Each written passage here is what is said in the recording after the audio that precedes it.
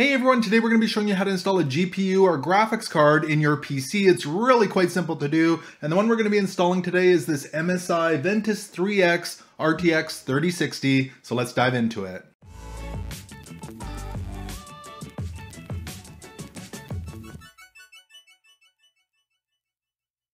So our first step is to make sure your computer is off. We'll switch off our power supply here and make sure that your power supply is unplugged from your PC. From there, we'll go ahead and remove our side panels on the PC. There's usually little screws that hold them in place. Be very careful if you're working with a glass-sided PC case. And the same thing on the back side. Mine has a couple of screws here, one here at the bottom and one here at the top on the back that need to be removed to remove the side panel. So we'll pull that off here as well. So now taking a look at my motherboard, I have two PCIe slots here, one here at the bottom and one here at the top. You would typically install your GPU on the top one. My top one is actually metal reinforced as well to help support the GPU. So I've got my GPU here, and what we're trying to do is line up our connectors here with the PCIe port on our motherboard. We're trying to figure out which tabs we need to remove at the back of our PC so that our monitor connectors stick out the back of our PC. So we're just going to line this up here. We'll put it up just like that and hold it in place, and I can see over here on the side which tabs I need to remove for my GPU to fit. So you can see I've already got two openings here. I've already had a GPU installed in this PC, but on my PC I had these metal tabs. I just needed to wiggle them back and forth and they snapped out of place.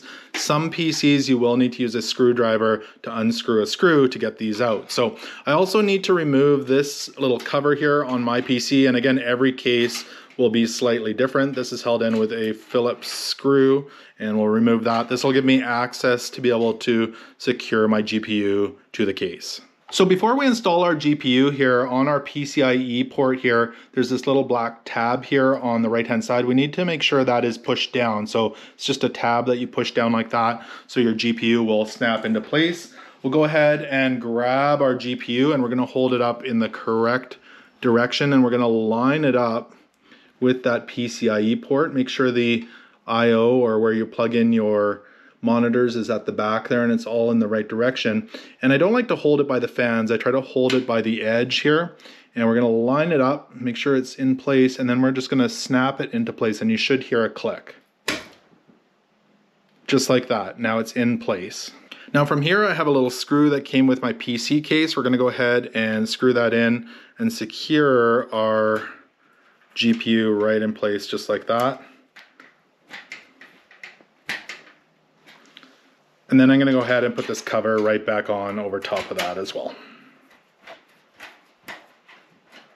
And you can see that the back of the GPU here lines up perfectly with those two cutouts on the back of my PC case. So from here we need to wire our GPU. You can see my GPU has an 8-pin connector. Some of them are 6-pin connectors. So let's flip our computer around and find the cable that plugs in there. So you may need to dig around in the wires down here by your power supply to find the cable. Mine is actually modular, so I can add cables as I need.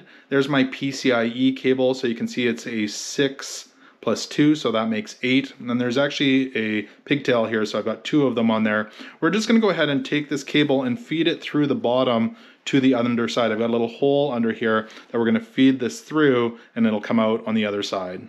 So I've got the wire all fed through here, and again, this is a 6 or an 8-pin connector. They kind of hold together and pop right into place like that. Once you figure out how they go, make sure that they line up properly with your connector there on your GPU. We're gonna line them up just like that, and then we're gonna give them a good push, and they should snap right into place, just like that. And from there, we can do some cable management and clean up all our wires. So go ahead and put your side panels back on your PC. And you can plug your monitors into the GPU. And of course your power supply right back in there. Turn on your power supply. We'll fire up our computer and get the drivers all set up. So the last step, and this is an important one, is to install the drivers for your graphics card. Again, I happen to have an NVIDIA GeForce RTX 3060, so I'm gonna head on over to the NVIDIA website. I will have a link to this below in the description. Now, of course, if you're using an AMD graphics card, you're gonna wanna head over to AMD and download their drivers. Now, once you're in here, you can download the GeForce Experience right here. And once you've got that installed, it's gonna look something like this. You perhaps will see some of your games in there. But at the top, there's the drivers option, and you should be able to download and install your drivers in here if it doesn't do it automatically for you. Now, if you do want to do it manually, you can head on up to the drivers section here at the top, and there's a automatic driver updates download here. You could do that, or there's the manual driver search here. Just put in your graphics card information, hit start search, and all of your drivers should come up here for you to download. And it's really that simple to install a graphics card or GPU in your PC. So hope this tutorial was able to help you install your graphics card. If it did, make sure to give it a thumbs up. Also remember to connect with me on social media and subscribe here on YouTube. I'd love to have you join the Northern Viking community. Thank you so much for watching today, and until next time, take care.